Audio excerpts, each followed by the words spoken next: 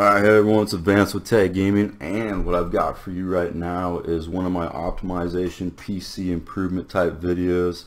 I'm an enthusiast. I've been gaming for over 20 years, and I've learned to build PCs and configure things like that. And things have changed drastically over the years since Windows 95 came out, and ME and Windows 7 and all different things. And Windows 10 has kind of been a little bit different as far as the lack of control and disabling and enabling options. It's just something that's been a pain, but we've come a long ways with multi-core processors and higher end GPUs versus what I've had to work with over the years. So having some of these things running as running processes in the background have not been as bad as they were before as far as hindering your PC for gaming.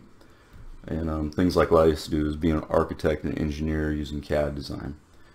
So over the years, learning to build all these high-end PCs and something like what I have now, which would be like an 8700K with a Titan XP on an Asus Formula Maxus 10 with this Corsair H, I don't even know if it's an H, I know it's a 150i Pro. I think it's their new 360 rad versus some of the other ones I've used before, which are like 240s, is that you have all this money spent and all these things to do to overclock the processor to get as much as you can out of it, and to overclock the GPU to get as much as you can out of it. So what it is that one of the things is that can hinder these hardware overclocking is the operating system. And basically what Windows 10 has done in a new build, which is going to be Windows 10 build 1803, has put in a new power scheme option versus what they had before. The only problem is the option's hidden. If you were to look for it, you wouldn't see it's there. You would have had to do something like what I did, which find a YouTube video or a link where it says this is a new option out, and go in and actually make it visible to turn it on. And what I'm doing is, there's a lot of you that are PC gamers playing Battlefield, PUBG, Fortnite, and probably don't even really pay attention to a lot of the little minuscule details about what might be affecting your PC and the performance issues. So somebody like myself that has years of gaming and years of experience that looks for these things can kind of relate better to them than somebody has no clue that they're there.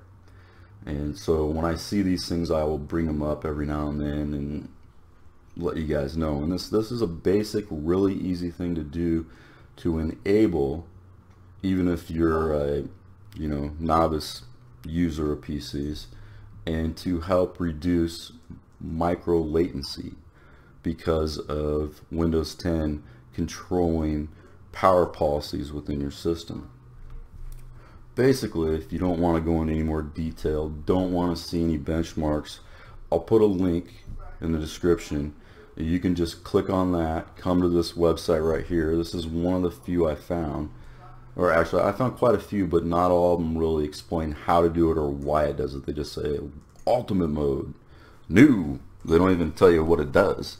And so yeah, basically a lot of people just see ultimate mode and just want to turn it on and not even know what it is. It's just ultimate mode. But what I'm going to do is I'm going to do this right here. So basically we're going to go into our power options, and you're going to see right here, here's ultimate performance. Now if you got a gaming PC, why would you want to have it on balanced? I mean, maybe a laptop to help conserve power, but if you're plugged into the wall, then why bother? Normally I've had this on high performance. Do I really see a difference between balanced and high performance and benchmarks or anything? I don't, to tell you the truth. But a lot of things with PCs or hardware is that you're not going to be able to tell the difference because it's so small. But is it an improvement that will help? Yes. Especially when you start doing a lot of improvements, they'll add up. And then that might still be something you really won't be able to see in general, but it would help with your gameplay.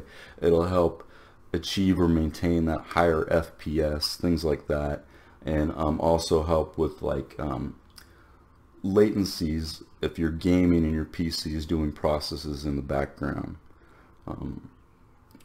where I might not be able to see Norton running in the background, for example, while I'm gaming. I may not see the difference because of the hardware I have and the configuration to where it's not that noticeable. But if I were to go ahead and do some video editing or encoding and try to play, then I would see the noticeable difference. So that difference is still there. I can't really see it that much, but if I do something extreme like video editing where there's a high demand running on my system, I actually can see it. So basically, even if you can't see that latency issue, what's being caused, you still don't want it, right? So what you're going to do is you're going to go ahead and in the description click the link or click the command I put down there. You're going to go down here and get your command prompt up, and you're going to right click on it, and you're going to run it as administrator. Once you run it as administrator, you're going to go into, I've got it saved right here, paste it. You basically don't even need to paste, you just click on it, right click, and it'll drop it in there. Hit enter. Once you do that, you can go into your control panel. There's many ways to get to the option. Hit your power options, and you will now have ultimate performance mode available to select. I recommend, I did this yesterday. After I put it in there, I went back, checked, it was still locked in, but when I rebooted today, it was unbalanced, which normally it's never even unbalanced. It's on at least high performance, which would make sense. That's the best plan I had available at the time. So what I recommend doing sometimes is going in here and changing one of these options from 20 minutes to 30 minutes, or 10 to 5, or never to 5 hours, and things like that, and hitting save. And that might actually help lock it in, because I did not knew that yesterday, and I know I've had to do that before with the performance mode that I've picked. Now basically in general, if you look at the different descriptions like what I have, and the reason I'm doing this video so you don't have to, is that what happens within Windows 10 is that the power management has techniques in the background to manage the power consumption of your PC and options and abilities running in the background, which, like I said, causes micro latencies. So like I said, when you're gaming, you don't want any type of latency. So putting this mode on will, it says, eliminate any latencies, which is great, right? This means that your PC, when you're gaming, will not be producing any micro latencies, which could cause you some issues in your gameplay. And what I want to go into, another reason I put this video up, is that I really wanted to see if there was a noticeable difference in benchmarks with this enabled versus when I had it not enabled, like I had power mode. And so I did those benchmarks, and I'm not going to cover them all. I'll just go into basically one of them, and I'll show you kind of, you know, how there is no really noticeable difference, but there will be a difference. So you can see right here that I ran the benchmark quite a few times. I don't think they're all saved when I look at it here, but we've got May right here. Here's May. So you're going to see right here that everything is identical except the ambient room temperature versus May from January is going to be slightly different. Trust me, I ran some different profiles to balance out the temperatures, and I still didn't see a significant gain improvement. So you can see right here, everything's identical on my system except probably the drivers would be different from January to May. And you see there's no significant difference. That 1644 versus 1643, that is not a difference. That could be just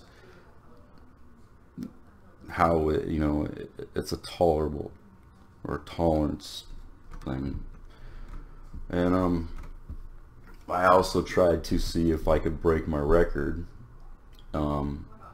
with turning the fan up and doing it, and I could not, even with the newer drivers. I actually saw a performance decrease. So you can see here's my record, which puts me in 31st place, and you can see pushing my Titan XP, which is just the blower style carb, no hybrid or water cooling on it, with the fan at 100%. You can see that I achieved 6,976. I was trying to break 7,000, and you can see I did the same test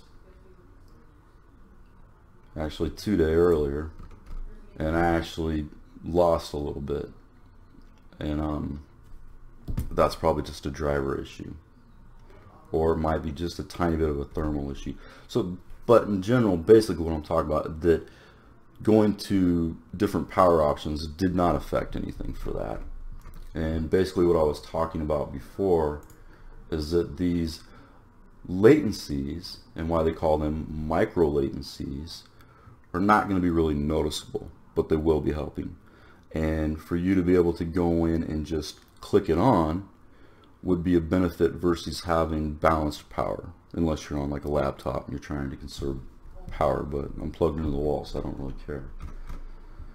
Alright guys, this has been Advanced with Tag Gaming. Hopefully this is helpful. Hopefully, you know, along with some of the overclocking you're doing, some of the other tweaks that I put up, those will help reduce some of the latencies you're seeing. Unfortunately with PUBG, I think the main issues we need fixed there are basically on Bluehole and PUBG Corp. I'll see you guys later.